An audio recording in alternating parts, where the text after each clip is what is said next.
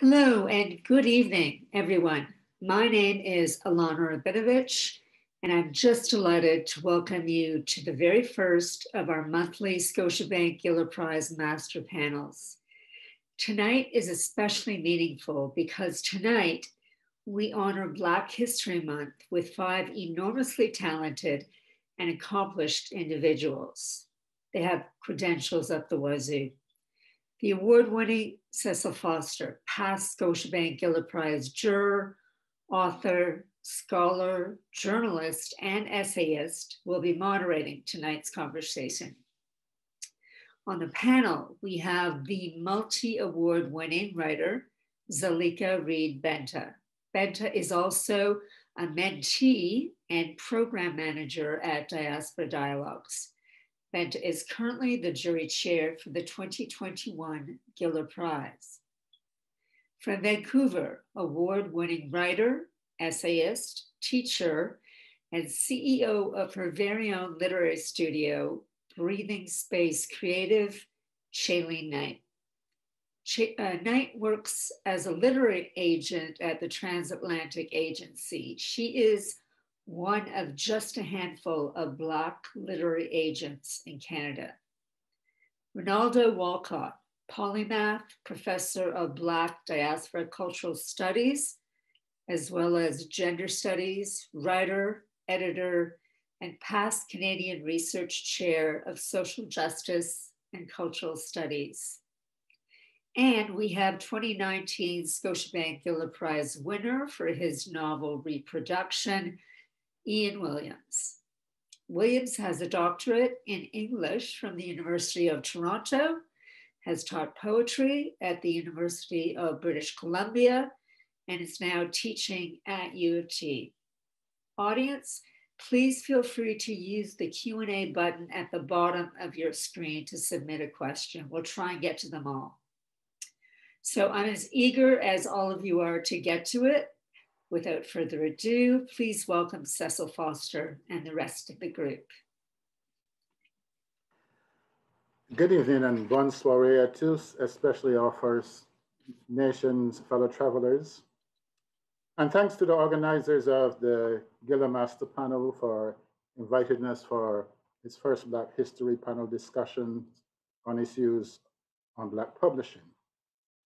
We have a wonderful panel this evening, writers and even a Black agent, and I'm happy to be a panelist and moderator. I also, in particular, want to thank you for joining us, and I invite you to later in the hour to join us with your questions.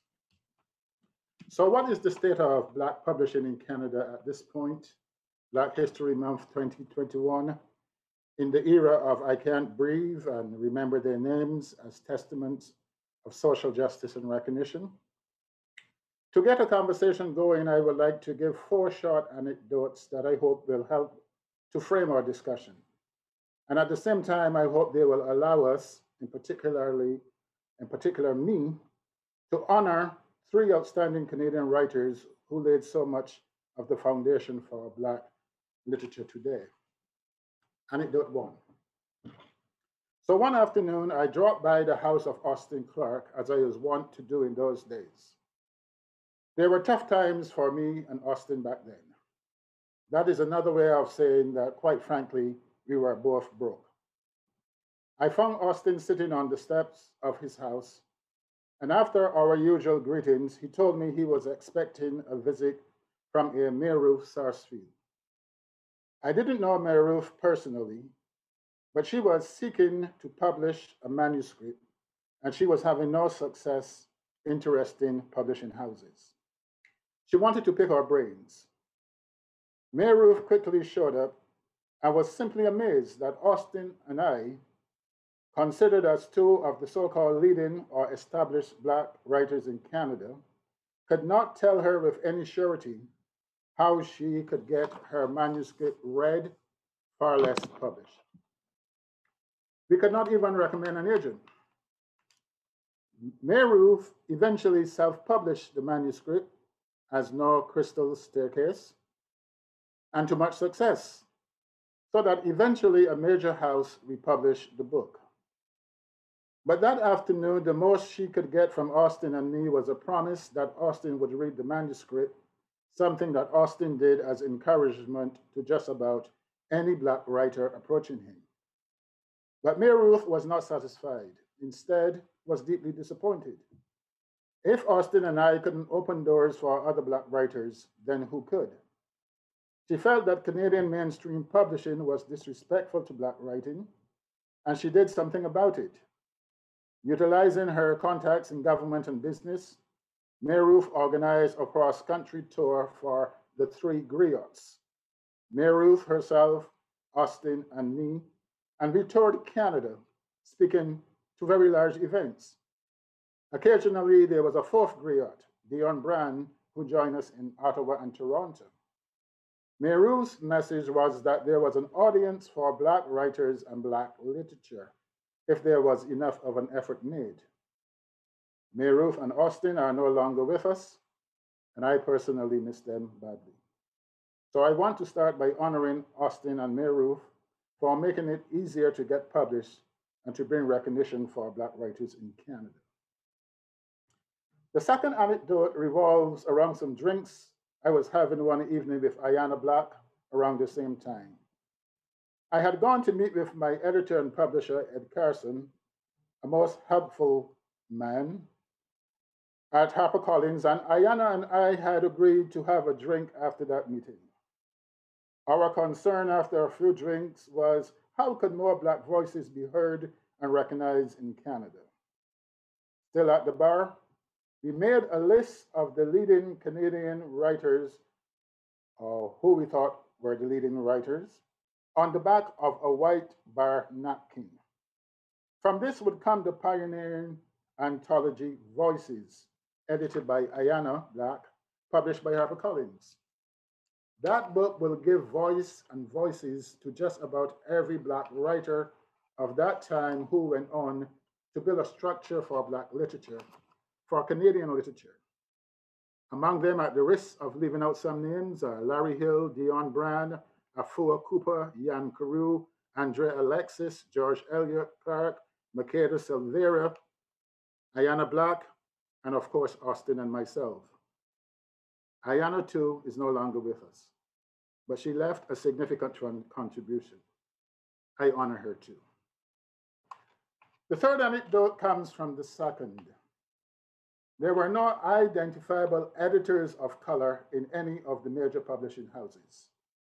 There were no agents either, which made it difficult for Black and minority writers to get published, and when they did, to find an editor with the requisite sensibilities and sensitivities. The anthology Voices helped to correct that. I had worked with a female editor of color on a previous book, a place called Heaven, The Meaning of Being Black in Canada. That editor would acquire Voices and then its follow-up nonfiction anthology, Fairy Spirits. These were the first books she edited, might have even been the first books she acquired. That editor is none other than Mai Marjavi, who became and still is one of this country's most successful editors. The final anecdote comes from the Giller Prize Award 2 years ago. Austin has set the high mark of becoming the first Black Giller Prize winner. Then we had Essie Dujijen, Andre Alexis, and then Essie again. That year, we would get another Black winner.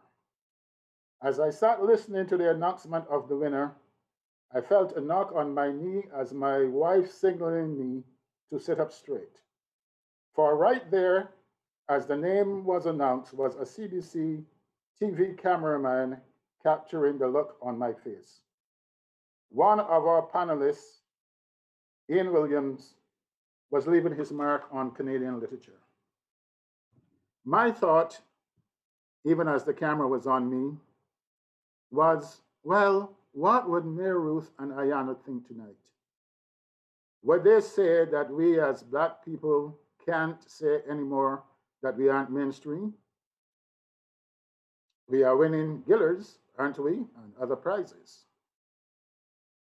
So my question then, And Ian, I will come to you.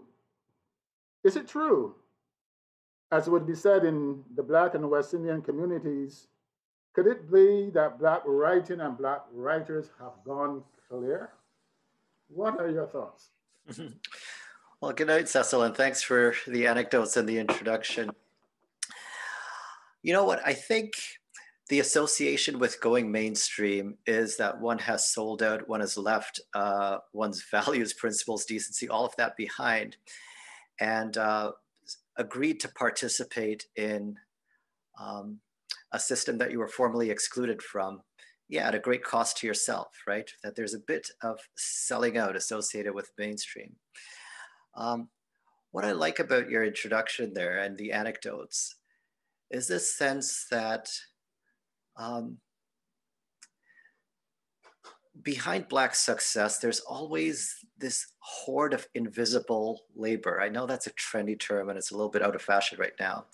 There's this horde of invisibility, the ghosts, the ancestors, all of these people that have made it possible for you, who oftentimes don't share that spotlight, but without them, there's no way you could have been there. And those could be literary people, they could be people in your community and your life and all of that. Yeah, and so there's this tension I feel all the time between the mainstream, between being recognizable and knowing that you were invisible a few years ago, or that invisibility was the thing you were destined to be, like many people who came before you. And so to both celebrate the idea that you're popular now, and to mourn the fact of the other people who could have been, right, in your shoes, in your place, had we been born in a different time and had, you know, the sequence been a little bit different. So, I mean, gratitude not for the agent that does the mainstreaming, but gratitude for the people who brought you to this place that the world is ready to see you now. So Chelene, you are what would have been in my beginning a rarity, a Black agent. What are your thoughts? Is it different being a Black agent? I think it is. And I think it's a really nuanced position to be in, starting out as a writer myself, and also working in editing and teaching creative writing. I feel like I have my hands in various pots for various reasons. And I think deeply about that. What does it mean to be a writer and understand what a writer needs in order to get their work published? What kind of support does a writer need? What kind of transparency does a writer need? And so being an agent, I think, I'm able to sort of look at all of those layers and really kind of peel them back.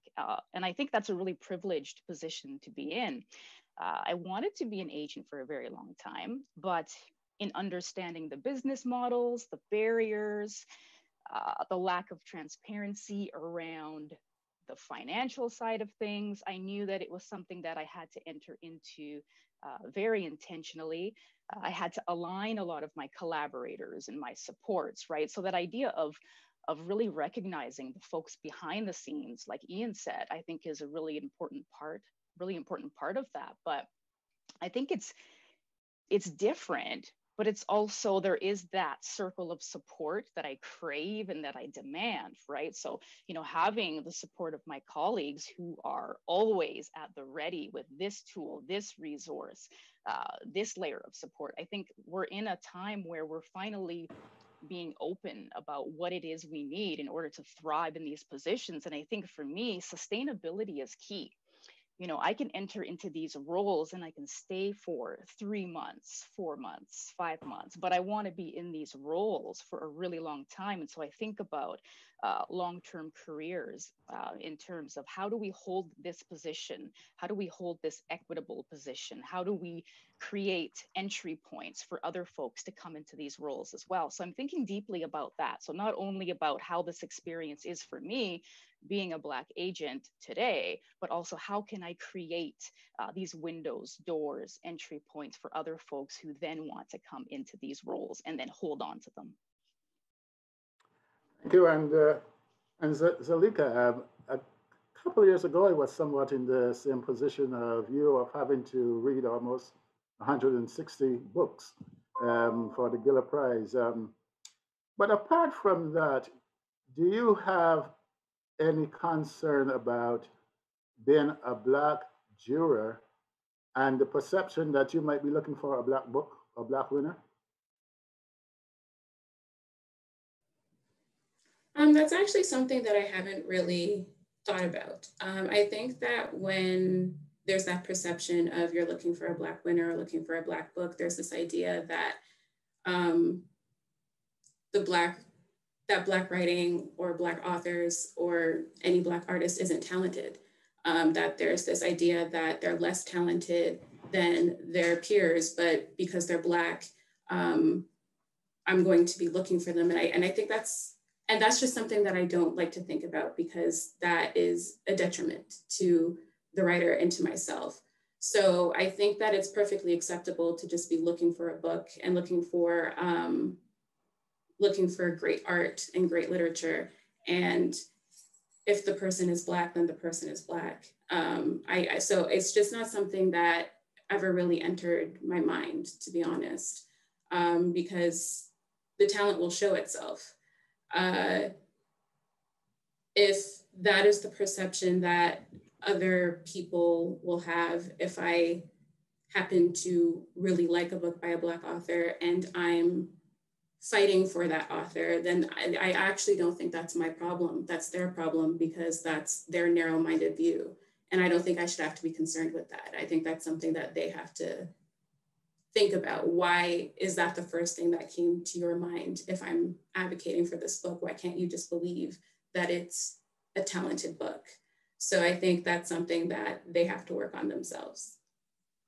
And indeed, isn't there a likelihood that if you were to internalize that kind of thinking that I referenced, that you might end up being, in fact, being harsher on Black writers than you ought to be? I think that's a possibility. I think, I think that is a conversation in different artistic communities, different artistic Black communities, of whether or not you're harsher on Black writers or harsher on Black filmmakers because they're not doing everything, they're not representing everything that you think that they should. And if it was a white writer, you wouldn't have that same sort of responsibility. So that's definitely a possibility, I think, just in general, because that's a conversation that happens quite often in every art form, I find. And Rinaldo, we tend to talk about literature as this amorphous thing, and Blackness again of this amorphous thing out there. And when we put the two together, we get something that is very amorphous, to say the least. What are you thinking these days about what constitutes Black literature and Black literature in Canada, and if there might be emphasis that are misplaced or not placed in the right places? First, let me begin by thanking the organizers for inviting me to participate in this panel with these really lovely colleagues. So that's a really difficult question to begin with. So let me hazard to say that, my thinking about what might constitute Black literature, Black letters, Black arts is really about what the producer, the writer, the artist is doing to not just center the lives of Black people, but account for the ways in which Black people live and make lives. And that for me is more important than thinking about explaining or translating Black people and their lives and the way they live their lives and the kind of art that you're making to another imagined audience. So it's like really curious about your question to Ian around this kind of question of entering the mainstream. Because I would say that, folks are not actually entering the mainstream, that what constitutes itself as the mainstream is finally having an encounter that it should have had a long time. And that's an entirely different way of thinking about different communities and different populations. And it means then that that encounter means that they're going to have to learn something new. They're going to have to learn to read differently. They're going to have to learn to recognize other experiences as legitimate. They're going to have to engage other ways of seeing the world as also authoritative. So for me, then, all of that is encapsulated in what I think is the best Black literature, that it makes no excuses from about the place that it speaks from and who it speaks to, but it is really conscious of what it means to be Black in a world that in so many places and instances is launched against a Black being, it's launched against Black selves.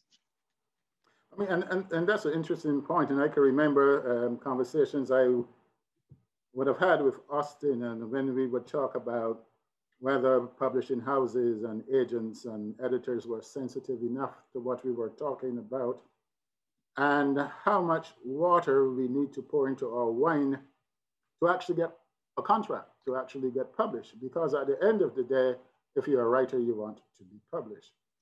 And I often think of someone like Makeda Silveira, who was very insistent on being authentic, who wanted to be published in Jamaican patois and worked that into her writing. And I thought she's an excellent writer, one of the better writers that we have around, but somehow she always seemed to have overcome or had to run into face those kinds of barriers, primarily from the notion that writers were writing primarily for a Black audience and white people were not buying our books. And as a result, we weren't selling enough books. And then along came someone like a Larry Hill that blew that idea apart. So I'm wondering if there's anyone, I don't want to call anyone in particular, who would want to pick up on any of those observations that I made in terms of the reality that I spoke about. Is that still the case for Canada, a multicultural Canada in 2021? But Chelene, I see you're shaking your head. I'll let you go. Yeah, I think it's really interesting to begin to have these conversations, right? When I think about having a Black writer and having a Black editor and what that conversation about this book will sound like, hear like, you know, what would that smell like? Like, what would that scenario really be like, right? And I think about, you know, I've had conversations with authors who've, you know, shared and confided in me and said, you know, I had this experience where, you know, my white editor didn't understand what I was trying to say, and they wanted to change so much of the core of my book, right? And not to say that these types of editorial relationships are not important, because they are, and they have, you know, they have value. But what would it be like to sit down with, you know, another Black editor and be able to really, you know, get like really distill that manuscript down to its fossil resin? What would that feel like to hold that space? And these are the conversations I'm having now with other writers, you know, to have a Black agent even look at your manuscript and ask you a certain level of questions, or kind of steer you in this particular direction in order to really highlight, you know, the beauty of the manuscript. So I think it's an interesting conversation. And I think about informal mentorship even when we go this route, right? And I know, Zalika, we've had a couple of conversations ourselves about mentorship and what that looks like and what the power of that informal mentorship can be like. So I think, you know, we're entering into a time where we want to see a lot of these changes, right? We want to see a lot of these conversations taking place. So Ian, as someone who might be considered to be, if you were a musician, you would be a successful crossover artist. And do you have any thoughts on what I have just said and Chelene have said? What I explained, is that in any way the experience that you have? I think what maybe I can offer here is that I come out of a poetry background, right? So I come out of a field of literature where the stakes have been small and the readership has been tiny. And so my priority has not been getting published, right? And I think to sort of rethink the problem would be like, what if we could write freely without market forces governing the things that we write and want to say? And the market forces are linked to whiteness for sure, institutionally. But there's a kind of, if one didn't have to consider the market, and if one didn't have to grapple with this question of audience, which is really a question of who am I trying to please in this, right? Who am I trying to please? And then the world sorts itself according to, you know, your various schema and categories. If we could dispense with that, because we understood that each person had the capacity to relate and to understand our story, then I think there would be a kind of renaissance, right? Like not a renaissance of Blackness, but like a real renaissance of art happening. So I think the freedom issue is a lot bigger than, it's not simply about, Black agents and editors and Black publishers. These are hard things to say, Cecil, so pardon me.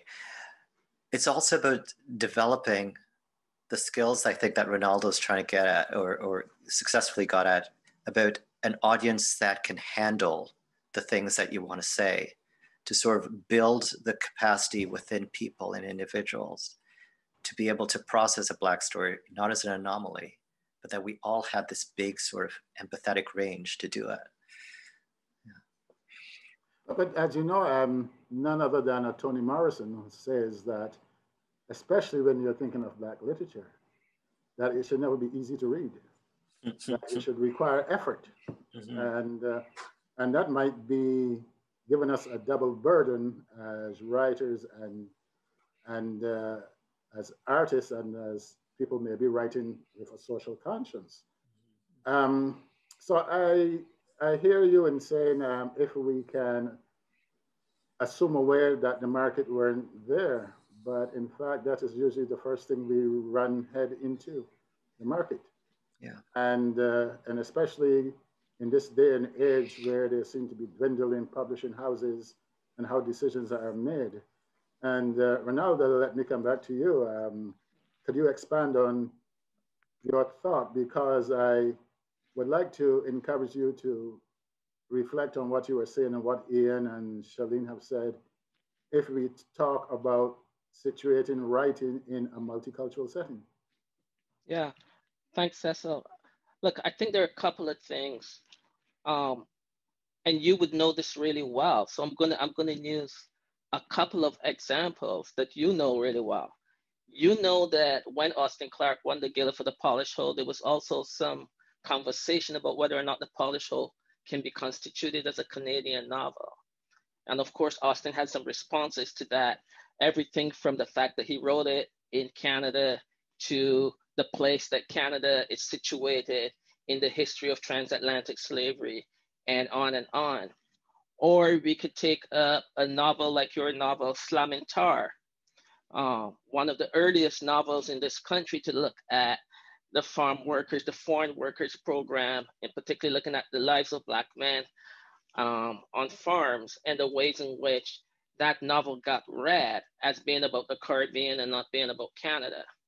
Or you invoke Makeda Silveira, you know, her novel, The Heart Does Not Bend, is a novel that unapologetically partially portrays the lives of two Black lesbians in love. And part of the reason why I want to point to those three works is because what those three works set up is a different requirement for reading Blackness and Black life in Canada. And what those three works do is that they demonstrate that what is assumed as the reading community within the Canadian landscape doesn't have a language, or claims to not have a language for reading Black life, when Black life is produced outside of the constraints of pathologization. And so for me, one of the things that I think someone like Chelene has to deal with is, as an agent selling work, is who is she selling work to? And we know that in terms of the mainstream publishing in this country, you're largely selling work to white men and white women. White men and white women who largely do not have any really profound understanding of Black life in this country, and one might argue even Black life beyond this country. So the task then of writing work that situates Black life in the Canadian context, and work that refuses to dwell in a kind of literature of pathology, poses a significant problem for how, and I'm going to use this with quotation marks, mainstream publishers understand what is Black Canadian literature at any particular time and place. Now, that doesn't mean that people doing and writing Black Canadian literature don't come through those venues and come through those spaces, but it means that it takes some work to get a particular element of part of that industry to understand what exactly is at stake. Let's remember that, after The Polished Whole, Austen published 2 collections of poetry and he went back to the small press, right? They weren't published by the big press. So there's also a history of Black writers in this country coming through small presses, emerging into the larger mainstream press, and returning to small press as well. And that tells you something about what Chelene said, talked about this question of sustainability. It tells you something about, that there are the logic of sustaining Black literature as a part of the Canadian literary landscape is ongoing difficult work. It's not something that's settled at all, regardless of who is winning prizes when, at what point in time. Yes, and indeed, you and I, perhaps to the people in Canada who will be familiar with the fact that even the questioning of Austen's winning had a longer history, and Austen would have shared it with us, of what happened when he went to his grave thinking that he should have won the Governor General's award earlier for the Prime Minister, and that he was in fact removed from consideration after the short list was drawn up because he was a Barbadian, he was Black. So there is that issue that has been there for a long time. And I would like to bring Zalika in and to ask her if she is an optimistic person or a pessimistic person, or how she feels. Is it that Black literature is becoming easier to read? Is it that we are hitting the chords and the notes that others can hear resonating? Is there some kind of reconciliation that is going on? That's an interesting question. Just because listening to these different conversations, I'm doing it from a writer's perspective, and obviously those different conversations that Chelene and Ian and Rinaldo are talking about are in the back of my mind, but that's not something that I want to bring to my work when I'm actually writing it, because then I think I freeze. So what I'm writing about, like when I was writing Frying Plantain, I knew automatically that I was just going to talk about Black girls, Black Jamaican girls, Black Caribbean girls in Toronto, and everyone else was going to have to deal with it. And I don't think that I would have been able to, there's definitely different people before me, like we're talking about Mikhail Silvera, who has done something like that. And so just being able to have that history definitely helped with that. But I just knew that I started writing Frying Plantain when I was in school, and I was reading all these different books by all these different white writers who just wrote about their lives and didn't really think about how that would translate to other people. And so I was like, if they're doing that, then I can do that. And it was difficult when I had to workshop it, of course, because readers weren't used to that, and they were trying to make it memoir, and they were trying to make it autobiographical, and they were trying to say, why don't you just change the character's name to your name? And I was like, because it's not me. I can write about other Black characters without it being myself. And I do put Jamaican Patois in it, and that was definitely something that was contentious. And I did end up watering it down more than I probably would have liked to, while also retaining an aspect of it that I thought was acceptable enough. And then getting it published was a whole other ordeal. But when I did get it published, And I did get responses to it. The responses I was looking for were whether or not people could see themselves. And so when I have people come to me through email or through Instagram or through Twitter saying, yeah, that was my street, and I know, and this was what my grandmother was like, and yeah, definitely like Oxtail all the time, I'm like this, then I did what I wanted to do. The fact that other people from not of a Caribbean or Black context can look at it and be like, oh yeah, like I remember my first snow day is amazing, but that wasn't really what I was thinking about while I wrote it. And I think from just the different books that I've read, whether it's Shut Up You're Pretty, by Tama Tunji, or whether it's something like Queenie that's in the UK, I think that there is this sort of, not that there wasn't a sense of being unapologetic before, because there was. And if there wasn't before, then we couldn't do that now. But there is this sense of everyone's just going to have to deal with the way that we write. And so from an artistic perspective, I think that I like seeing more stories like that out there. And I think that people are responding to that more, just because there is this idea, and it's true that a lot of readers are white, but a lot of readers are also non-white, and I think with social media and things like Twitter and Instagram, people are able to share that more. They're able to show their reading more. And so I think for me, I'm optimistic in the sense that there's a more, that people are sharing what they're reading and sharing their perspectives of what they're reading more. There's things like Bookstagram on Instagram and things like books on TikTok. And so having other people being able to share in that is something that I think that is celebratory, because the idea of who a reader is changing, because we're all seeing different and diverse readers. I am not sure if I answered your question, Cecil, but that's kind of what I was thinking. It certainly is one of those questions that I'm not sure that we can ever answer, ever exhaust.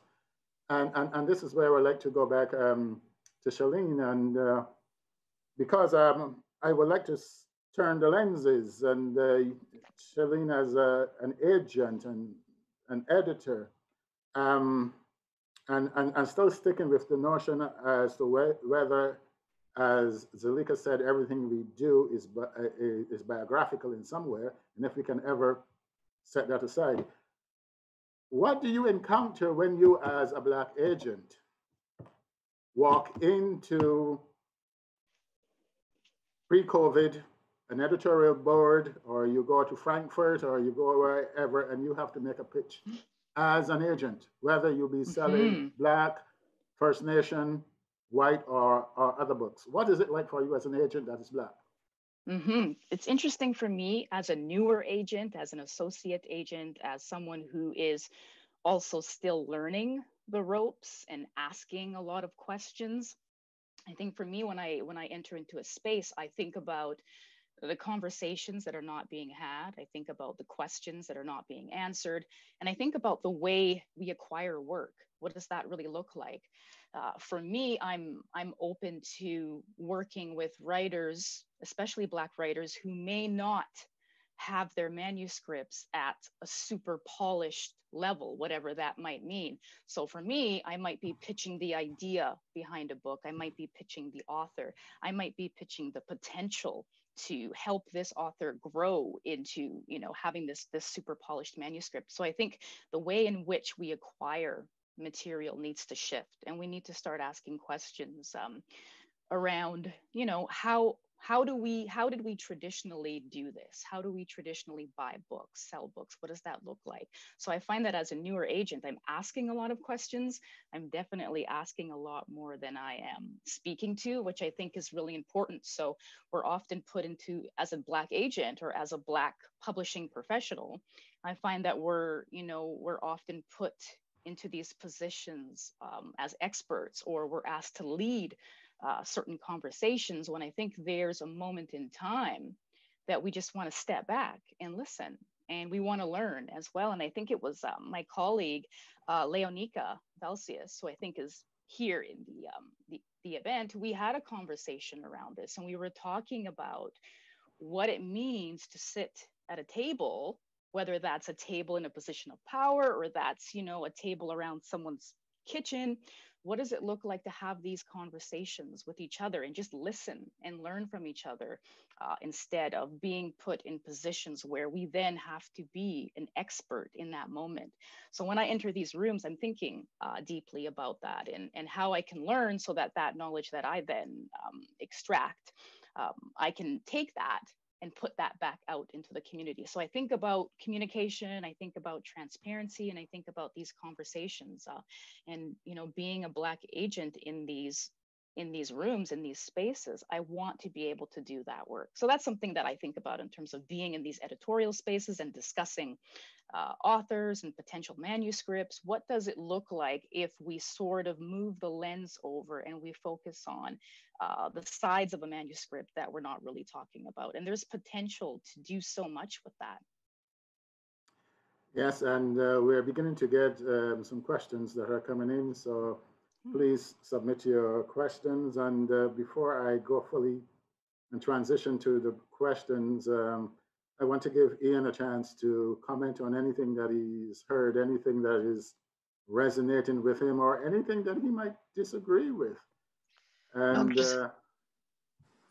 Cecil, yeah, I mean, I'm just smiling, hearing, four different minds think, right? I think there's this sense of kind of isolation when we're constantly in dialogue with whiteness rather than with each other. And I just think it's beautiful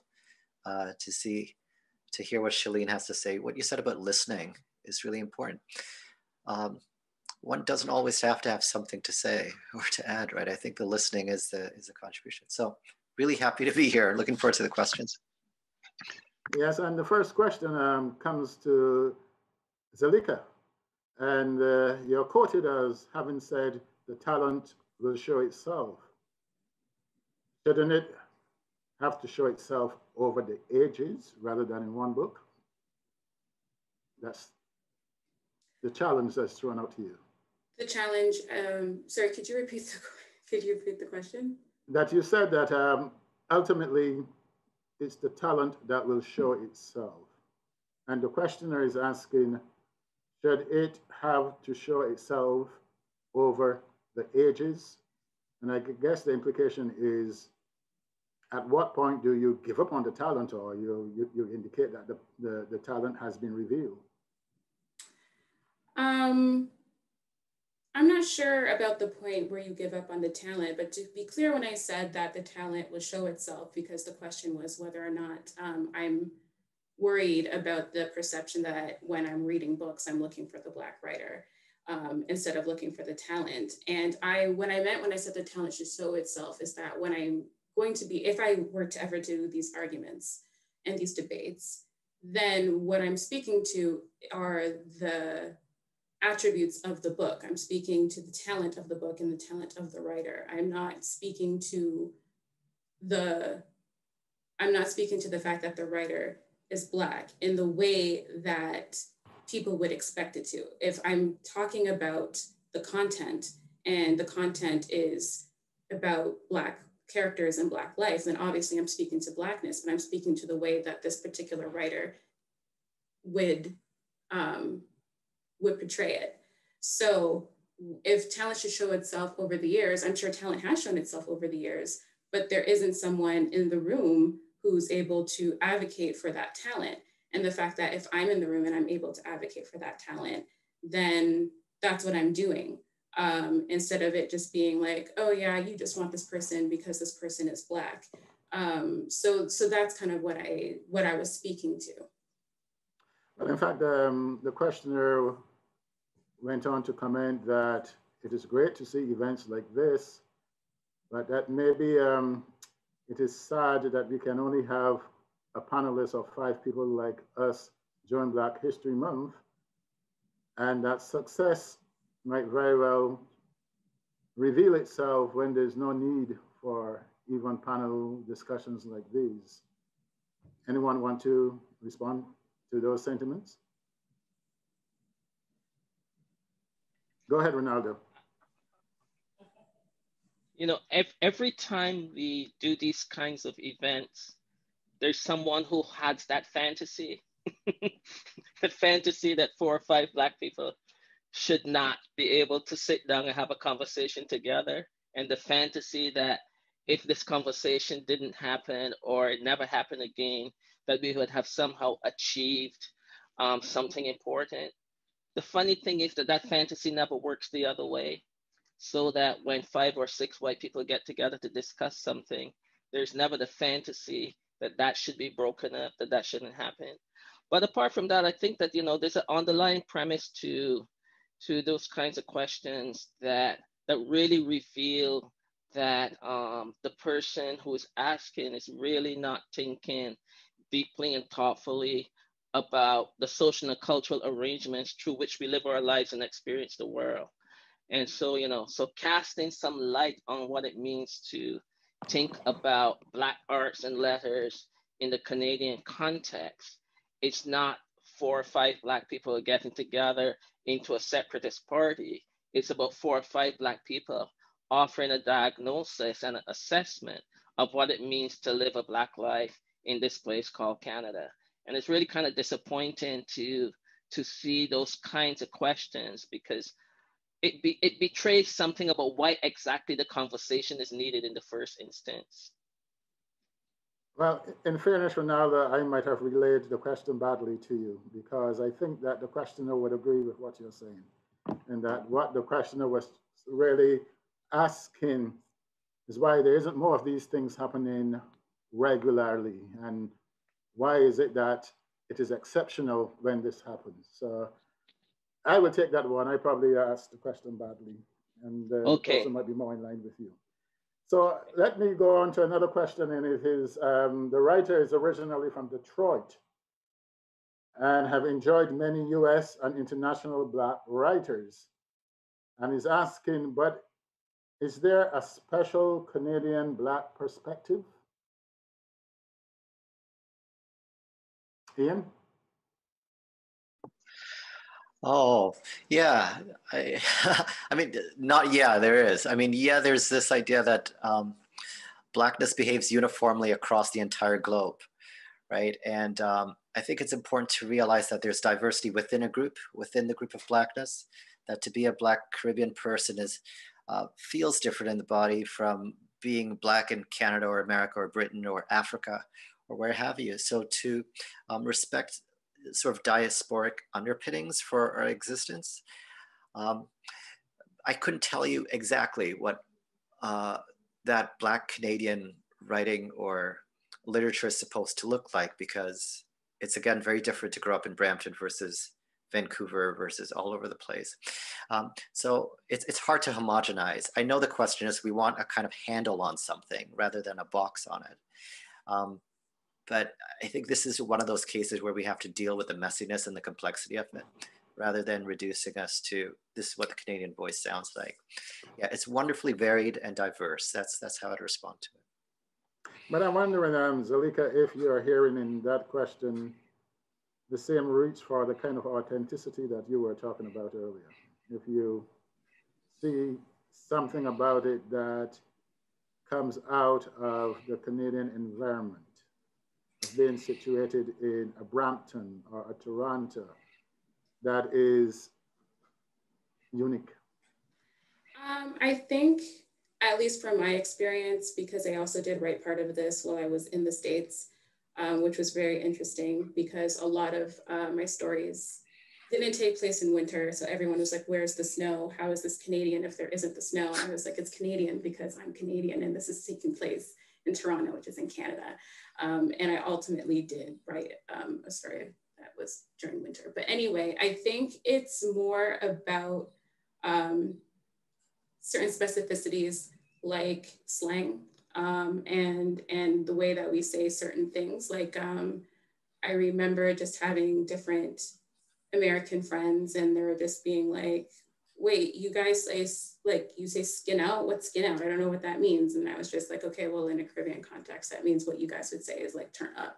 And that's a little bit more specific. And I think having those different, even though it seems a little superficial because it's slang, it's coming from a different context because it's a specifically Caribbean context. And then it's for me specifically, it's a Jamaican context. And so in the household, it's Jamaican. And so it's a Jamaican Canadian experience. And so that offers a unique sort of aspect to it, as opposed to something that takes place in Texas, for instance. I will also say that the merging of food is something that when African Americans have read my book, they were just kind of like, oh, so like poutine, what's poutine? That's kind of different. I've never really known what that is. Is that the same thing as cheese fries? But having that in the same story where jerk chicken and curry chicken is also there, basically the sense of conflation between cultures is something that I have found to be not specific to Canada, but a specific experience in a Canadian context, because it's dealing with Canadian things as opposed to things that you would find in the States. And so I think just the fact that it's opening a different sort of perspective and a different environment to other people, that's what makes it unique. While at the same time, I do know that there is some crossover between things, like because the society still views you or the character as Black, and because society views you as just this homogenous Black person, there's going to be some overlap between experiences. So it's just sort of like this back and forth that I find. Thank you. And we have a very interesting question from a Jake Thompson. And Jake, are you there? Can you ask the question?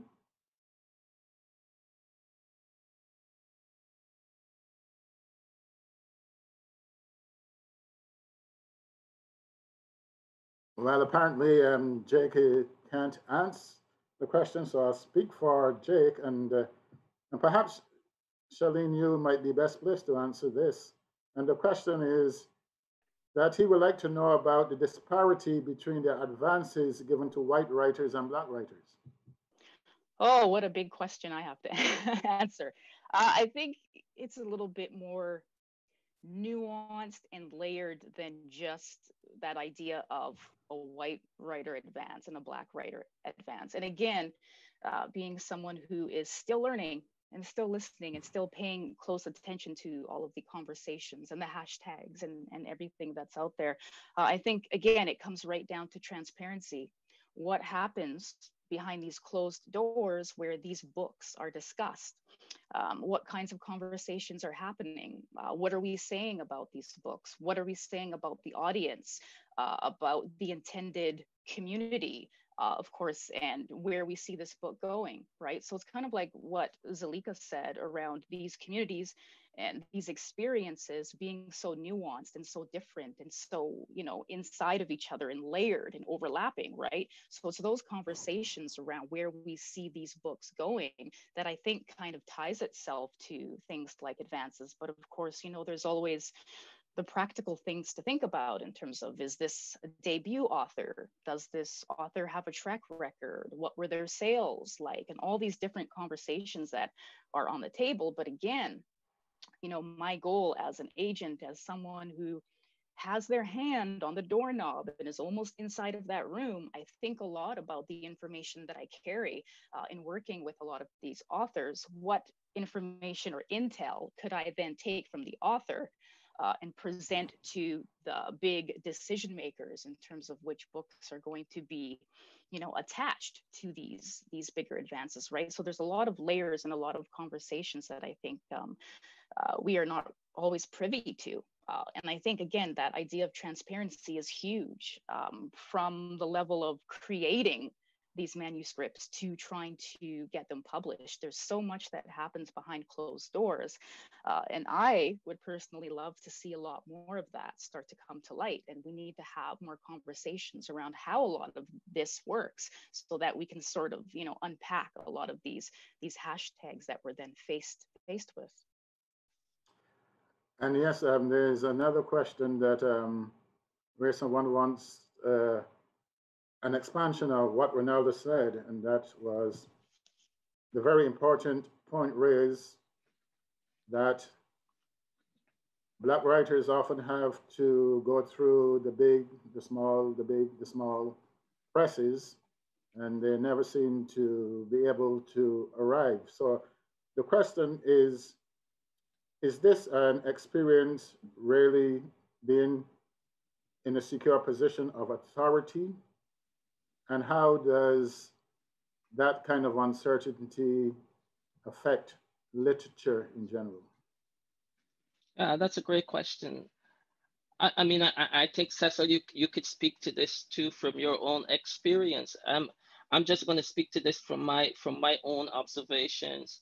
But it seems to me that at least in the realm of literary fiction, that what I've observed is that so much depends on the relationship the Black writer holds with the editor at a given press and the work that the literary agent is able to do to secure ongoing contracts in relationship to publishing with the large mainstream multinational press.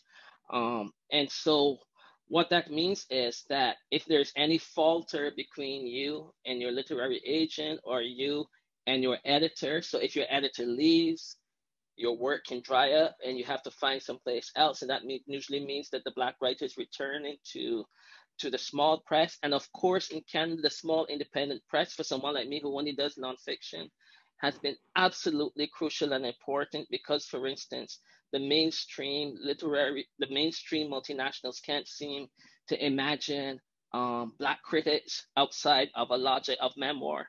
So that's something that we might not get to talk about, but that's a dangerous trend for Black ideas. So the question of what constitutes authority, of what constitutes, I think you used the language, Cecil, of crossover, is for Black writers in Canada a really slippery one. And anyone who has studied the length of this and how it works, winning major prizes in this country for the Black writer actually does not mean that you're secured in terms of ongoing contracts at major houses in this country. So that's something that we have to sit with and think about, that we should not very quickly arrive at some notion that there has been an arrival and that it's complete, that it's sewn up and it's a parcel and it's ready to be mailed, because that's not the case at all, I would argue. Well, we're drawing close to the end, and I want to say, Rinaldo, that you're so correct, even in my own case. And a quick example, my latest book, They Call Me George, which is doing extremely well, was with a small house. And they had the edge to want to publish something like this. But there are a couple of questions which I wish we had some more time for. Like, for example, people wanted to know about how you get an agent. Is it easy to get an agent? And someone who is doing an MFA, what kind of tips there you can be given to them? Again, maybe Zalika or Chelene or Ian, any sort of closing thoughts? Yes, Ian. No, sorry, that was me pointing at Chelene on my screen here. Oh. No, I'm going to defer on that question. Someone else has more expertise on that. Yeah, I'm scrolling through the questions now, and I see one about polished work. The issue of polished work is definitely one of privilege, I think. I am annoyed by academia because of this. Can you comment further on this? This is an interesting one for me. I chose to kind of create this patchwork kind of education, right? So I thrive in different environments, so I don't necessarily like to situate myself in academic situations. That's not how I work. So I think, again, it's that idea of opening up possibilities and creating new entry points and different pathways for folks to come into publishing. I didn't come into publishing from a publishing school. I also didn't come into writing my books, and I didn't start with, the big traditional, the big guns, the big publishers. Both of my books are out with a small press. So, I mean, again, it's that idea of transparency. I keep saying that, but it comes back to sharing information and making sure that we're creating new spaces for folks.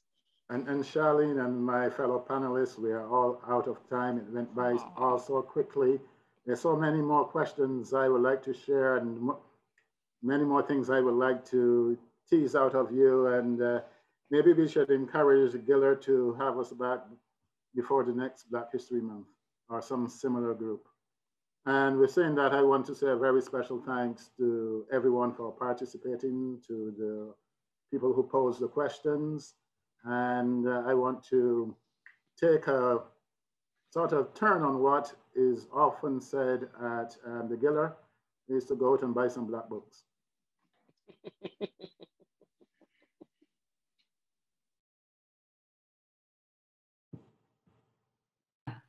Wow. I have a lot of adjectives and superlatives swirling around in my head. It's mayhem, but I just have to say that